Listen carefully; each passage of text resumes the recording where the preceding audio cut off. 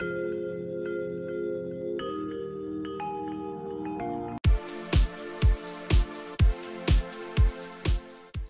friends, my name is Sridhan and I am going to deal with the world geography in APPSC Group 1. Now, the rotation of the earth on its own axis. Rotation of sun. Rotation of earth on its axis. Right? So before going to that, rotation of the earth on its axis. So what will be the resultant if it is rotating in this way? Suppose this is the earth and it is rotating. This is inclined at 23.5 degree. Okay, this is inclined at 23.5 degree. 23.5. This is 23.5 degree. This is your 0. 23.5 degree it has inclined, it is rotating. So what will happen? What is the resultant of this rotation of the earth? Now before going to that, first we need to study about your earth. Earth is divided into two halves. Earth is divided into two halves. First half, it is called North Hemisphere. North Hemisphere. First half is called upper half, North Hemisphere. Southern part, it is called South Hemisphere.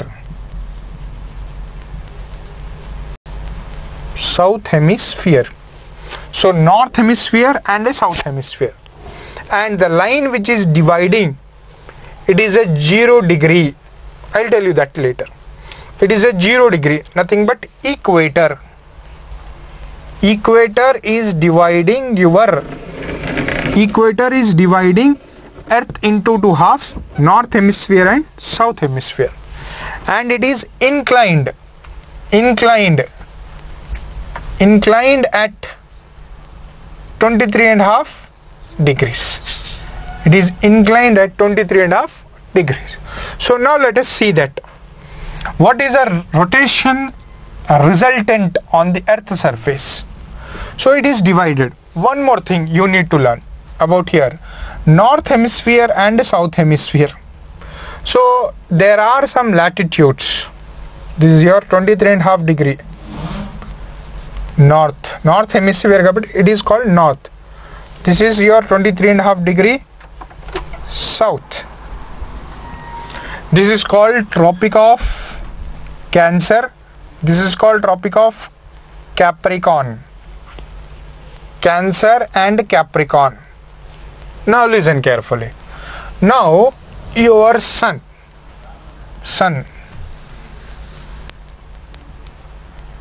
This is your earth.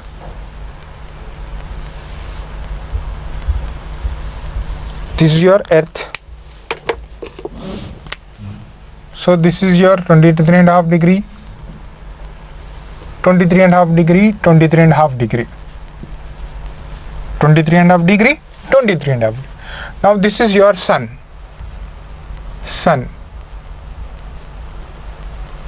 Now when it is rotation, when the rotation is taking place, rotation on its axis taking place, a resultant will be days and nights. Yes, days and nights. The question might ask you, for example, if there is a question like this, a resultant, if earth is rotating on its own axis, what will be its resultant? Earth is rotation on its own axis, what will be the resultant? One question. Second question might be, day and nights are caused by, example question, day and nights are caused by,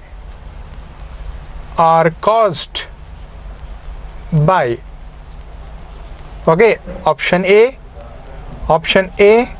due to the rotation on its axis. B. Revolution around sun. C. Due to the inclined position. D. None of this. What will be the answer? The resultant rotation, because of the rotation, earth is rotating. So whichever the part, this part is facing the sun, so it will be day. The other part which is facing the sun, it is called as a night. It is called a night. So which line is this? Which line is this? What is this line called? And how we have bifurcated or divided? We will see that. So day and nights are caused by the rotation of the earth. Rotation of the earth. And what will be the resultant? Because of the revolution around the sun, or around the sun. What will be the resultant for this? Resultant will be your seasons.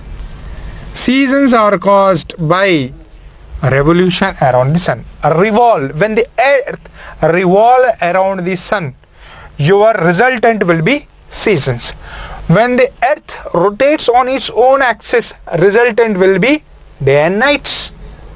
Resultant will be day and nights. So revolution is the seasons, rotations and day and nights. Now let us see how this day and nights and how these seasons will have an impact on us. So first, clear, this one is your how the questions will be asked. Day and nights are caused by this one, and revolution, seasons are caused by revolution around the sun. When the earth rotates around its sun, revolves around the sun, then your day and nights, seasons are caused. When earth rotates its own axis, then your day and nights are caused. So nothing but day and nights we required. Generally one day and night combinedly, it is called as 24 hours. 24 roughly, actually 23.56 hours. But we consider it as 24 hours. And 4 minutes we take as in February 29, that is your leap year. This 4 minutes, every 4 minutes, every day 4 minutes we consider as that is in the leap year February 29. So this is your day and night. What is the resultant we have seen? Now one by one we will see these rotation and revolutions. So first,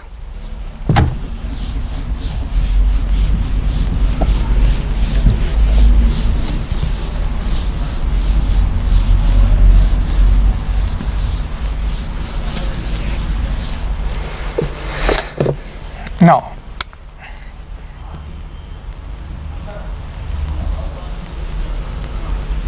this is an elliptical orbit. Now this is your sun.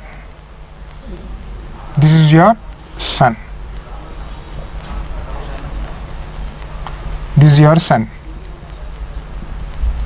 Now here you have your earth. Here you will be having earth. Here you will be having earth. That means earth is revolving around the sun. Earth is revolving around the sun. This is your sun. This is your earth. Now what will happen, you see? When the earth is revolving around the sun, there will be a place where the earth is very nearest to the sun, and there is a place where earth is far away from the sun. Far away from the sun. And there is a place where earth has an equal distance. What do you mean by this? Let us see. First, when the earth is nearest to the sun, earth is nearest to the sun, that is your Jan 3rd. January 3rd. Earth is nearest to the sun. It is called as perihelion. Perihelion. Nothing but when the earth is nearest to the sun, it is called as a perihelion, which comes on Jan 3rd. Right? Next, earth is far away from the sun in its elliptical orbit. It is July 4th. It is called as aphelion. Aphelion. Epi means far away. Far away. Epi means far away. Peri means nearer. Peri means nearer. So July 4th is your aphelion, far away, and January 3rd is your perihelion. So Earth at that time, what will happen? And January 3rd, what will happen? Your day will be longer, and night will be shorter. Day will be longer, night will be shorter. And here, this is your January 3rd, nothing but perihelion. Now July 4th, that is nothing but far away. So day will be shorter here,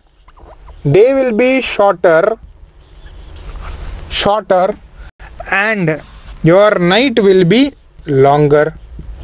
Nights are longer. Okay, this is, and here this one, it is called as a equinox.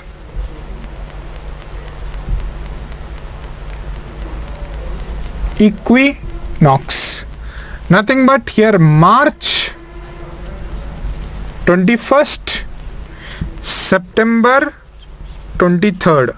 These are equinox, nothing but days and nights are equal. 12 hours day, 12 hours night. 12 hours day, 12 hours night. So days and nights are equal in this place. Here at the equinox, days and nights are equal, and at July 4th perihelion, days are shorter, nights are longer, because it is far away. Then you can ask me, sir, question. The questions will be raised here, such as January 3rd. As we say, days are longer, but in India, if you consider India, days are shorter in India. Days are shorter in India. At that time, same time, nights are longer in India. Why, sir? You can raise this question.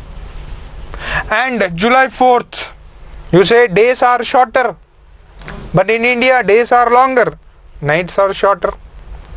July 4th generally we have, in India will be going through your monsoon season, nothing but rainy season. So in India, why the question in India, why days are longer, days are shorter, nights are longer during January 3rd?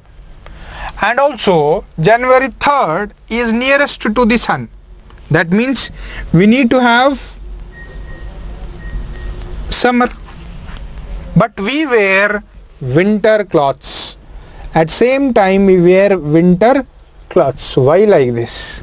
January 3rd we wear winter clothes in India, but it should be according to this concept, it is a summer. So what is that? Actually the answer is Earth is inclined at 23.5 degree. I told you why it is inclined. Answer is Earth is inclined at 23.5 degree. So due to this inclination, there is seasonal change within the north hemisphere as well as south hemisphere. North hemisphere, south hemisphere, there is a seasonal